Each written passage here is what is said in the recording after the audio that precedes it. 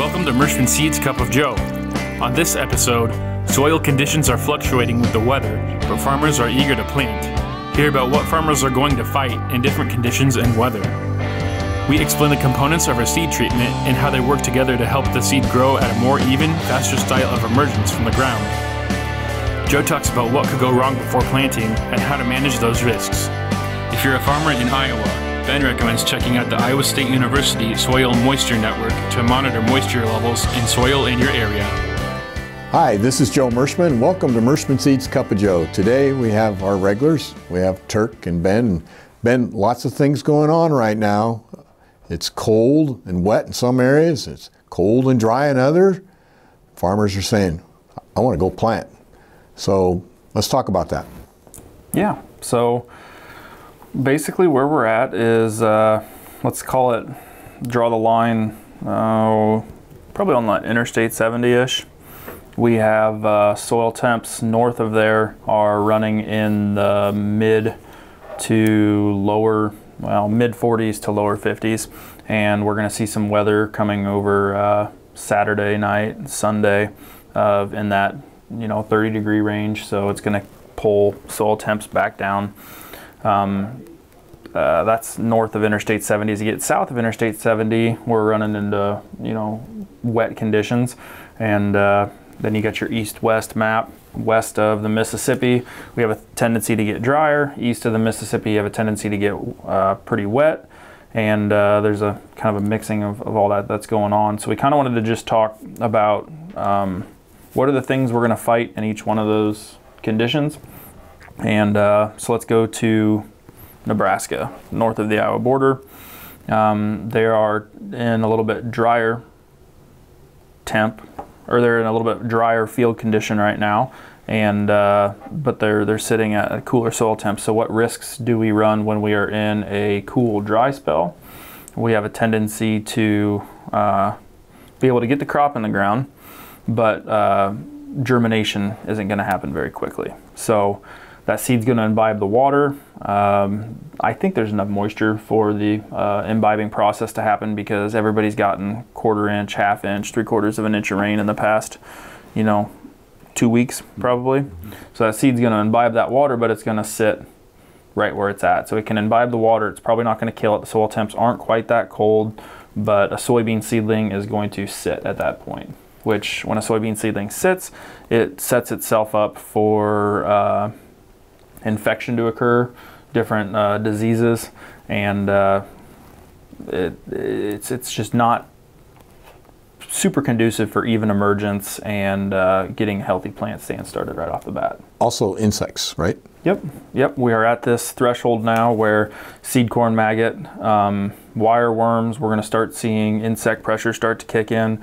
Soybean cyst nematode is something else that is in that mix there, where all of that, the longer period of time that plant kind of sits in idle mode on a soybean plant, the more time it has to be susceptible to the different pests and pathogens that are going to affect it. So seed treatment rates become very critical when you plant early. Yep. In other words, you've got to have the staying power, and some of the companies out there just put the basic on, which if it's a contact, as soon as that seed cracks, there's no protection. If it's systemic, it will hang around depending upon the rate. Now, our seed treatment, Mershman's Bonus Coated Plus, we can hang around for 20 to 25 days. In other words, we put higher rates. It costs more, but when you get into situations like this, it's going to give you the ability for the seed to not rot. Now, however, when it comes to insecticide, the imidacloprid that we put on, keep in mind that these products, all these neonics, and you can explain it better than I can, Ben, they do not kill the wireworm or the seedcorn maggot. They kind of put them in sleep mode, right? You want to explain a little bit about that? Yeah, so the popular product, the name for the imidacloprid is Gaucho.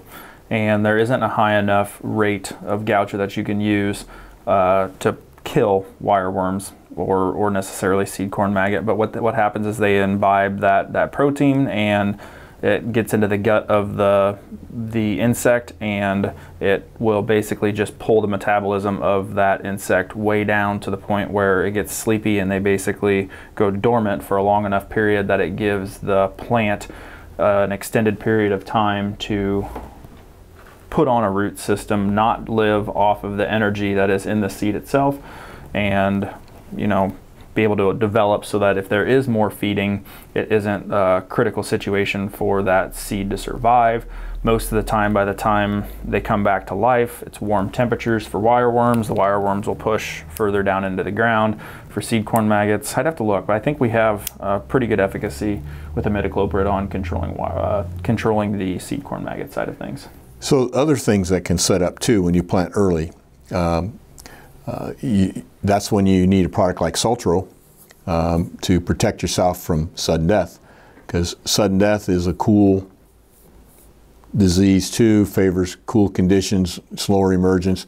And of course, if you're using a Levo and you're using one of the bleacher type products, PPOs, I said that wrong. That's why we keep Ben here to keep me straight. But there's an interaction there, and you get that halo effect, you get that burning, which even slows the bean down even more. But the infection on sudden death syndrome occurs as the bean's coming out of the ground in a crick stage. Yep. So those are all things, like before we started this program, I said we need to tell farmers what can go wrong so they can manage that risk. And there's ways to manage things like that, but it costs money, okay? And so everything that a farmer does, and if we could just farm a year behind, in other words, if we knew what was happening, farming would be a lot easier, but unfortunately we don't. So anyhow, those are things that worry me when you plant early, and it is very critical that you get that perfect stand, because if you don't get a perfect stand, you're behind the 8-ball for yield potential right off the bat. And I know we're seeing a tendency right now for farmers to want to plant beans first because of the fact that they believe that, the uniform corn emergence, they know there's a correlation, but we also believe there's a correlation between a uniform bean emergence too. Now, I don't think the penalty as much as it is on corn, but there is a correlation. And then that brings us to the Turpidity ST, which is a product that reduces stress. And you might talk about how that helps you in these situations. And that's standard on our seed treatment also. Yep, so Turpidity ST is a combination of 2 individual products, but those 2 products make up about 3 different main classifications. There are nutritionals that are in the Turpidity ST, so there are some macro and micronutrients that are wrapped around that seed, and it's the nutrition that a seedling needs to help itself essentially kickstart germination. So it's macro and micronutrients in small amounts that get that seed exactly what it needs wrapped around it to push it out of the ground. So there's the nutritional portion of it. There is the hormone portion of it. So it's wrapping all of the hormones around the seed that a seed will naturally produce when it's under stress. And when those hormones are already there, it's again like a Kickstarter that it's the cytokinins that that plant will push to get itself out of the ground, because it thinks that it's already under stress, but it's not necessarily under stress. So those 2 things.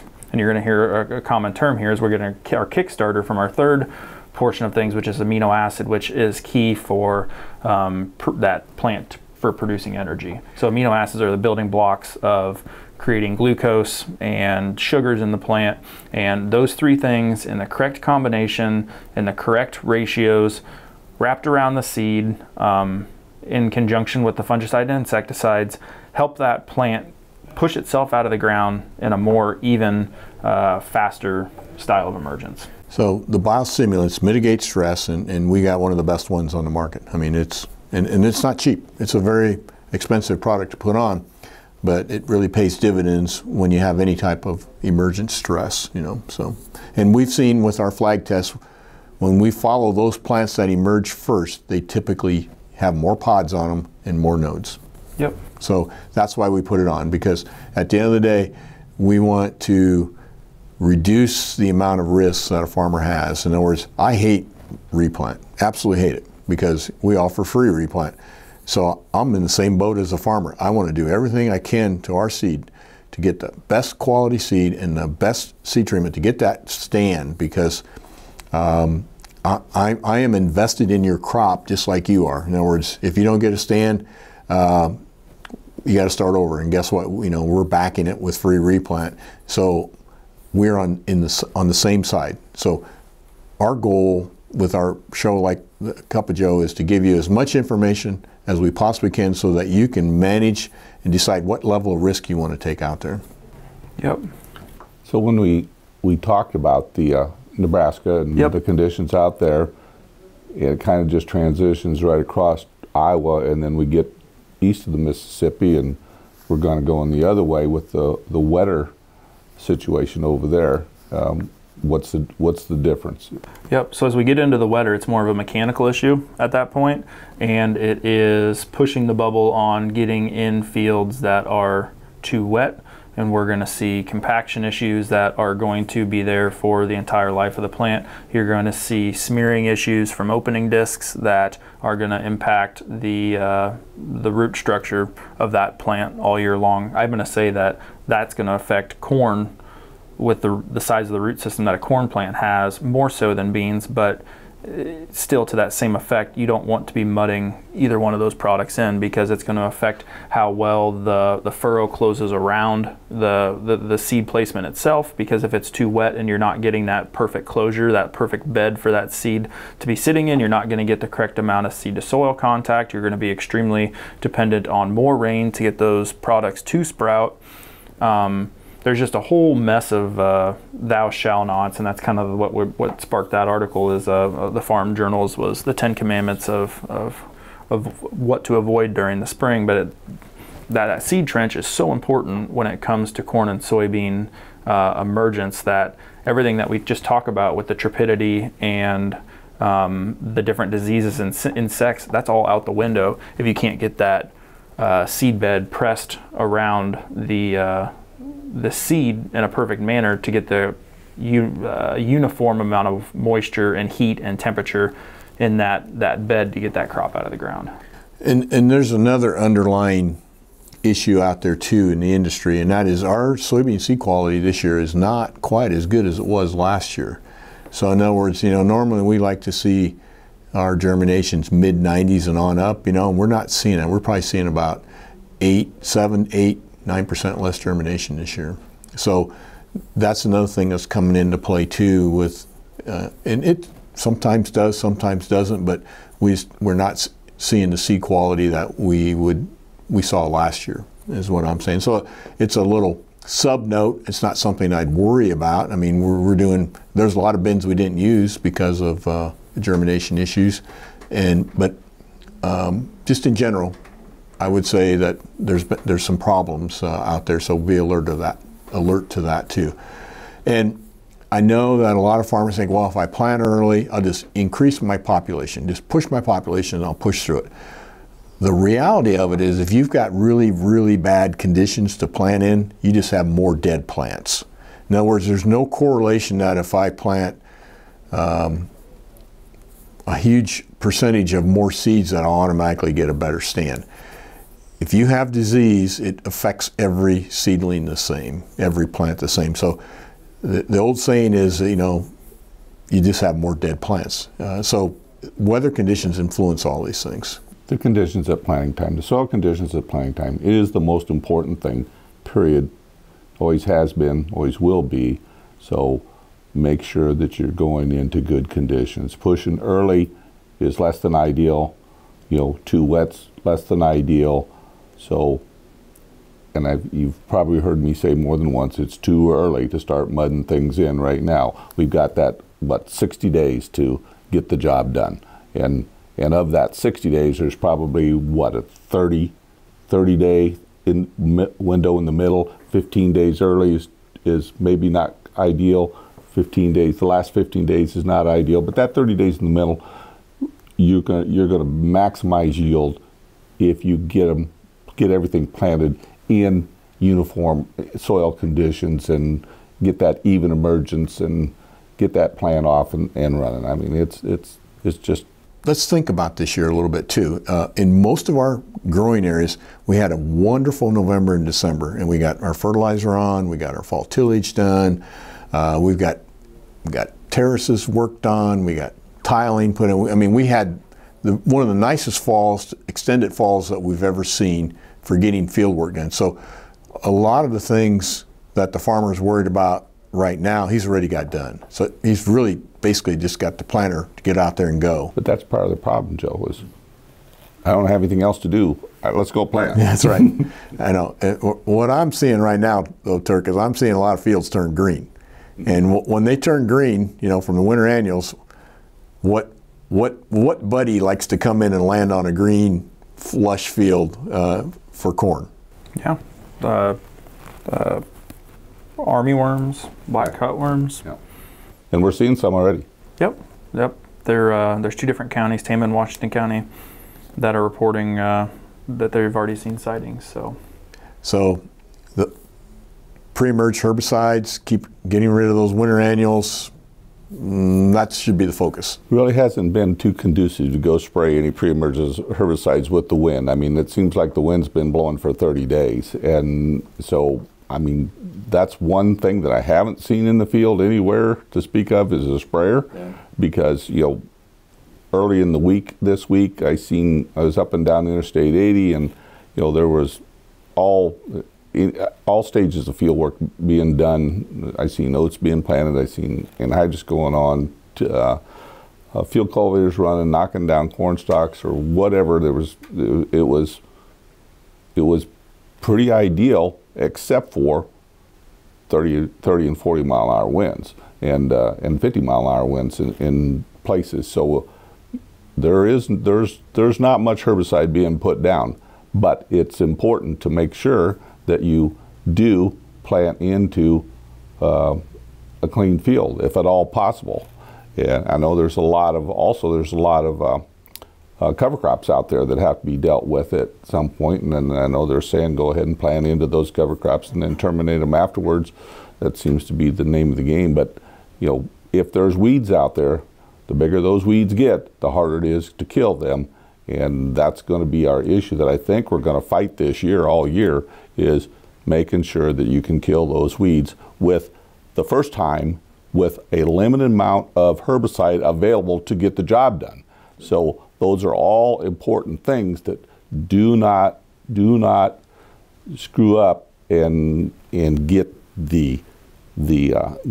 don't lose sight of what is the most important thing, and that's a clean field planted in the right conditions. We think we have it bad, but the farmers up in North Dakota, central North Dakota, had 30 inches of snow. I saw some of the videos, and you know, the farmers are just, they don't even know if they're going to farm this year. They're so depressed right now. So it's not a time to be depressed. We're pretty fortunate right now, at least in most of our marketing trade area. That went right across Minnesota and into Wisconsin too, that snow. So really below normal, much below normals there, pretty much below normal everywhere, but much below normal in that northern 3 tiers of states there. Well, the key thing too is when you put your seed in the ground, the worst thing that can happen to you is to have that imbibe the water is cold. In other words, you get a cold rain and then that seed swells with that cold water. That is a recipe for disaster. And I don't care if it's in April or if it's early May. Last year, the bad time to plant in this local area was the first week of May, which is normally the perfect time to plant. And we had a lot of cornfields that had to be replanted. Yep. So, I don't know, this farming thing is not easy. I mean, it's not easy, and you have to manage those risks with the resources that you have available. And this year, with limited resources, when I say limited resources, the availability to get additional product to do it again is going to be, when it comes to herbicides and everything else, is going to be very, very important to be able to make sure that it gets done right. And what I'm seeing is that perfect planning is going to be compounded by the inability to get perfect spraying done, because once that seed goes in the ground, there's a window that it needs to be sprayed, and we're going to start getting in trouble there too, I fear, once this temperature turns around, the last week of April, which is when the 21st is what we talked about here a long time ago, and it still looks like the forecast is going to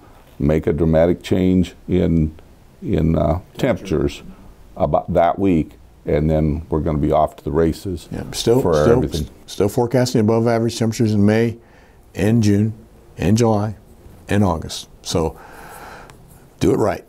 Get it done right, because when you don't have a good root system because you didn't get put in right to start with, it's going to make a big difference in those warm, dry months. Reiterate how important it is to plant that deep corn at 2 inches deep. Mm-hmm. Talk about that. Yeah. That planting depth is so critical on early planting or at any time. Corn, it's very critical all the time, but even on early planted soybeans, you have to get that stuff in the ground 2 inches just to get it out of the variability of the day and nighttime temperature swings, because planting it too shallow and we have 50-mile-an-hour warm winds, it's going to dry out and you may not get it out of the ground. So you got to get it down there in that 2 inches where it's got a more stable soil temperature, and it'll get out of the ground quicker at 2 inches than it will at an inch in warm, windy conditions.